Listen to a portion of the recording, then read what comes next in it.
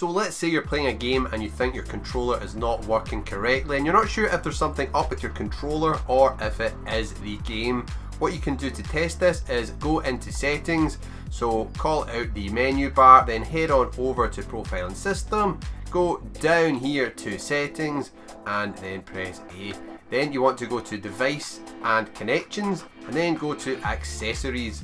And once you're in here, you'll see this page here where it'll show you your controller, and then you can go down to this little beaker here and then click on that and you can run a little test. So now if you press any button, so I'll press A, X, Y and then B, A, X, Y and B, it shows you on screen which button is being pressed, and you can just test out all the buttons, click in the sticks, D-pad, you name it, and it will show you if they're working. So if you're pressing a button and it's not showing up here, you now know you have a hardware problem with your controller which you need to get sorted, and it's not the game which you're playing which is glitching. So hopefully this little tip and trick was useful. If it was, smash that thumbs up button and subscribe for plenty more awesome Series S content.